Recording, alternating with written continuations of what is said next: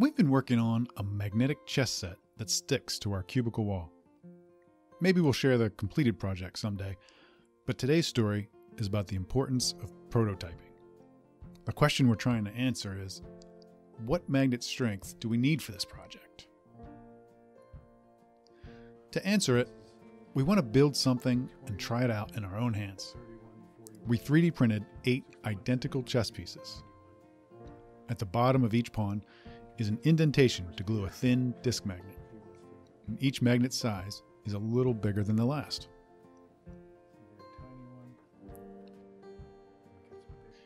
We used a gel superglue for the adhesive. It held well, but it can be a little messy if you apply too much.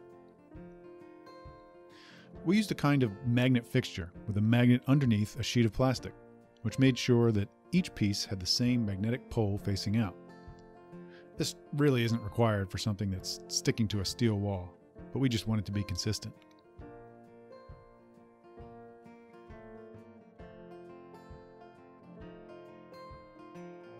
We did accidentally glue a magnet to the table.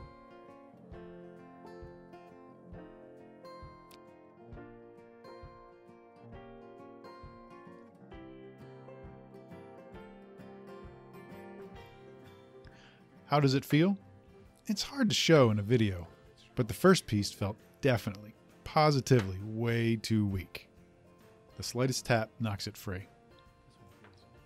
The second piece is also pretty weak, but there's definitely some improvement.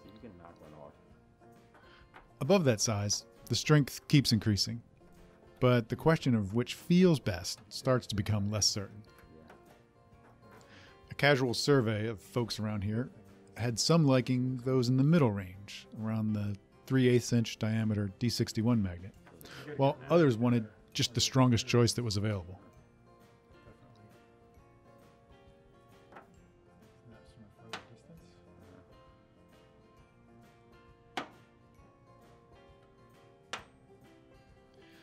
An informal drop test shows how the first piece fails to catch onto the wall at all. The second grabs it after a bit of a fall. The result for all of them looks like a graph of increasing strength that levels off as they all pass the test.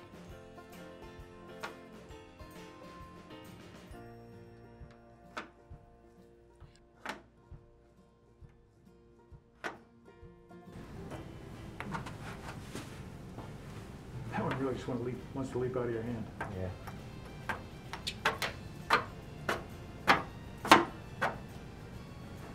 Nice. So which magnet size should we choose for this chess project? Probably somewhere in the range of the 1/4 inch to 1/2 inch diameter disc magnet. From there, the choice gets interesting, balancing strength versus feel versus cost. That starts to feel reasonable light. Yeah. And these are getting stronger. Which strength will you choose for your next magnet project? Consider getting a small order first, with a bunch of sizes around a likely target. That way, you can make the same kinds of hands-on evaluation. Oh, to get it. Yeah. Although none of them really interfere too much with each other. Yeah.